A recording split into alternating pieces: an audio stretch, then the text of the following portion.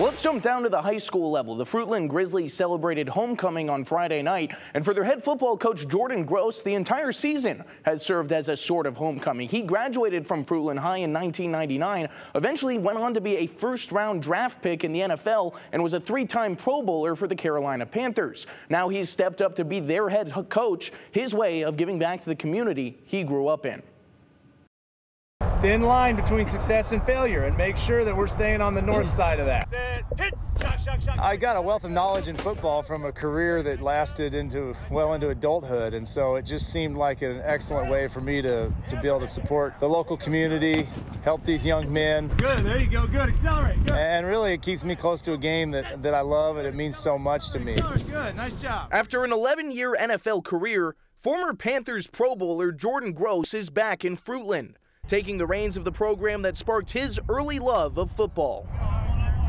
I was definitely nervous, this year came on me quick with the head coaching role. It was a little bit surreal, being the head coach of your high school, and you think, all right, well, I sure hope this goes well. Gross says he was able to draw from his past, bringing back traditions from his playing days with the Grizzlies. Good. And despite being a football expert, there was a bit of a learning curve jumping down to the high school level. I've just dove into this role like I have all my football roles, where I'm trying to learn from people. High school coaches have a wealth of knowledge that I don't have. Go, good, nice job. Figuring out kind of what the high school athlete needs, what the high school offense and defense can look like, and how I can best give anything I can out of my experiences to these kids is what it's all about. Use our hands this week, fellas. For the players in a town of just over 5,000 people, the opportunity to be coached up by a literal pro is extraordinary. You already know he has a great experience, so you know you're going to get taught up well. You know everything he's saying is obviously going to work good, and if you follow it, you're going to do great. He has a ton of experience. He's a guy from the culture. Having him here is it's great because it shows like what Fruitland's all about.